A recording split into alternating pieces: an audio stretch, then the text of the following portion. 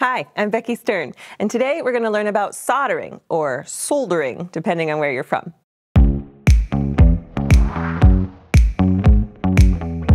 Soldering is the process of bonding separate metal objects together with a low melting point alloy. When done properly, this creates a secure electrical connection. It's not as hard as it may seem, and I'm going to show you everything you need to know. You'll also see soldering in crafts like stained glass and jewelry making, as well as construction, for example, sweating copper plumbing pipe. Today, we're just talking about small-scale electronic soldering. These are the tools you'll need: a soldering iron and solder, wire strippers, flush cutters, pliers or tweezers, eye protection, some kind of work-holding tool, often called a third hand, a multimeter, some heat shrink tubing, and a heat gun or a lighter in a pinch. For fixing mistakes, either a solder pump or a solder wick can come in handy. The main idea is to heat up both things being soldered, like this wire and the leads of this LED, and allow the solder to flow between them. When heated properly, the solder will wick to the surfaces, and the solder will look shiny and form concave shapes between components. If your components might undergo some stress, you can create a mechanically stronger bond by wrapping the wires together first before soldering. I should point out that there is an official NASA guide to soldering that goes way deeper than we will today. So if you get inspired, there's always more to learn. For our purposes, a rosin core solder, either with lead or lead-free, is ideal. See, the flux inside boils off as you solder, creating the ideal shielded environment for the metal bond to take place without oxidation. They do make solid solder with separate flux, though, which usually has to be washed off with alcohol afterwards. That's because, at the very least, it's ugly and sticky, and at the worst, it can absorb ambient moisture and corrode the components and the PCB.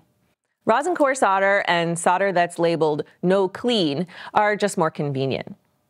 Often, you'll find it useful to tin your parts before you solder them, especially with things like stranded wire. Applying a little solder first can help you keep the strands together when you hook it up to a circuit board or the other wire you're working with. The tinned solder reflows when the joint is heated. If you're new to soldering, practice making a few simple circuits with LEDs and battery packs. Then you can level up to building a soldered version of your latest breadboard project on a piece of proto board. The most important rule of soldering is to heat up both parts. The ways it can go wrong are mostly related to incomplete heating of one part or the other. See, if the hot solder runs up against a cold part, it will cool down so quickly that some oxidation has a chance to form on the surface of the solder between it and the component. Here's what a cold solder joint looks like in a few different scenarios. But you can't always spot a cold solder with your eyes. You can check for proper connectivity by using the continuity function on your multimeter. No beep, no electrical flow. You can reheat the solder joint to correct a cold solder. You can also reheat your joint to undo the connection, which can be easier sometimes if the excess solder is first removed through wicking or suctioning it away.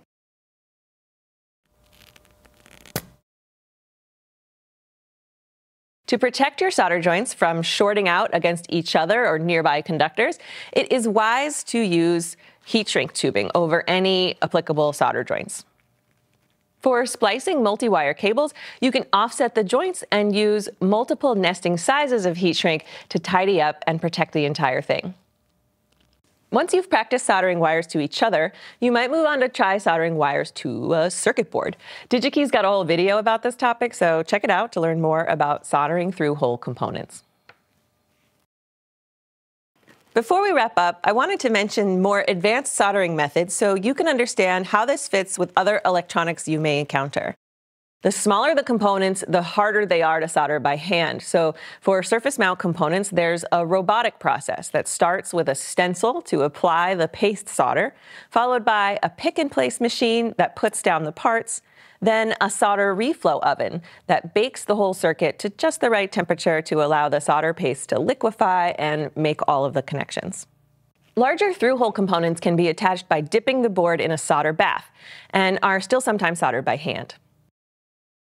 To remove surface mount components, a hot air rework station can heat up the small pads that are inaccessible to a soldering iron.